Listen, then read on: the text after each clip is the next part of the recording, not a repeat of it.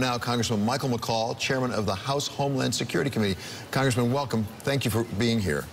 So, thanks, David. So President Macron really reached out in a very, I thought, effective way. Certainly, it looked like you all were responding when he talked about Lafayette and he talked about World War I, World War II. At the same time, he went straight at some issues, such as the relationship with Iran and the need to keep the existing agreement even as you add to it. Was he changing hearts and minds on the floor? Well, if I could back up to the historical alliance between France and the United States. I mean, Lafayette's on the House floor, as with George Washington. I'm a son of the American Revolution. I thought it was great how he really went through the history of the alliance between France and the United States, including World War II, when we liberated France on D-Day. My dad was part of that air campaign on a B-17, really trying to bring the two countries together on threats that face both alliances. And I think that takes us square into Iran. He does recognize Iran as a big threat. As you know, there are current negotiations on way called the E3 between the United States, France, Germany, and Britain to basically have a comprehensive agreement that, in addition to the JCPOA, the Iran deal, it would also touch on inspections. It would touch on intercontinental ballistic missiles, the ICBM, capability, and it would touch on sunset provisions and what to do with those. And what I found very, very positive today was that he agreed that these areas need to be amended, if not amended to the JCPOA or a comprehensive deal aside from the JCPOA, however they want to deal with that issue. But for him to recognize it's a threat and to sort of agree with those principles, I think is a big step forward. Yeah, he clearly and very explicitly recognized those concerns and said they needed to be addressed. At the same time, as I listened to the speech, what I heard was, let's keep in place for the time being what we have now and build on that and negotiate further. Do you think the president, and ultimately the Congress, because you'll be involved with respect to sanctions, will be prepared to say, yes, let's leave it in place while we negotiate with Iranians on the other issues?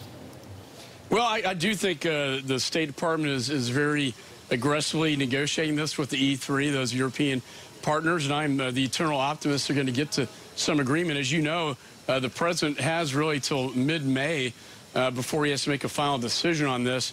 But I can tell you our diplomats are on the ground trying to work out these three major provisions that, again, to hear from the president of France that he was in agreement, I thought was excellent. And also, when he talked about the chemical weapons of Assad and the response by France, Britain, and the United States, again, showing our alliance together.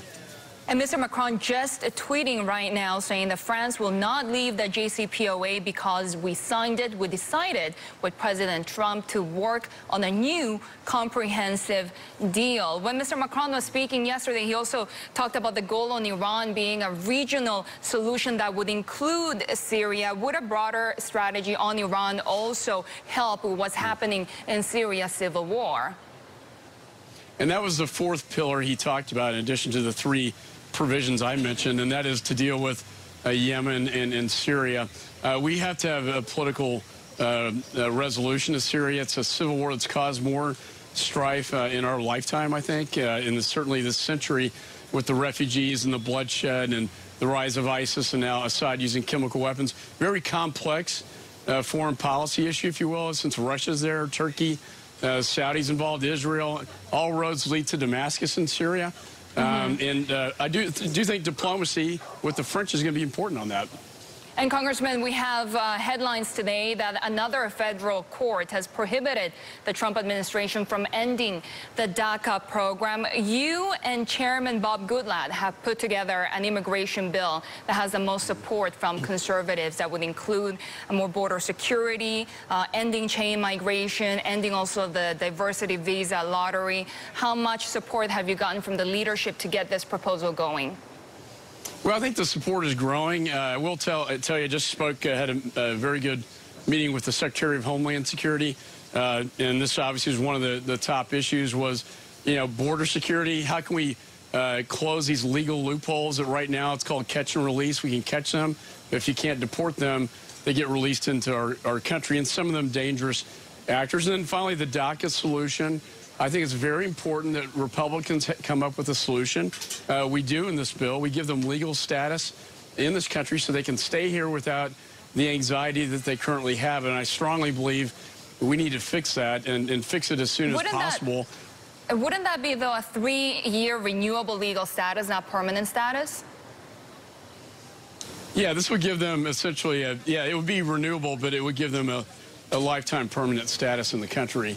As long as they don't commit, crimes and that sort of thing, it gives them a 3-year renewable to stay in the country. And so we think that's a good balance. I think, do we enlarge it to DACA eligible? That'll be something we'll be talking about. But I think, as we see what's happening on the border and the Supreme Court's latest ruling on criminal aliens, it's imperative that the Congress act. I mean, the Congress has Article 1 immigration law authority, and we cannot do nothing on this. Congressman, the president has been very explicit on this from the beginning, going back to the campaign. What is the likelihood that you'll get this through the House and then the Senate? Do you have enough support to do that, and on what time frame? Well, I think it has to happen before the end of July. If it doesn't, then it's going to get caught up in campaign season, and then you'll see, both sides using this as a campaign issue. And I would prefer not to see this as a campaign issue, but rather something we can do to fix our broken border system, immigration system, and to provide legal status for DACA children in this country. And so I think our deadline is probably to the end of July. I have a good relationship with Senator Cornyn, and I think, this will involve compromise, no question. But it's important that we move forward in the House.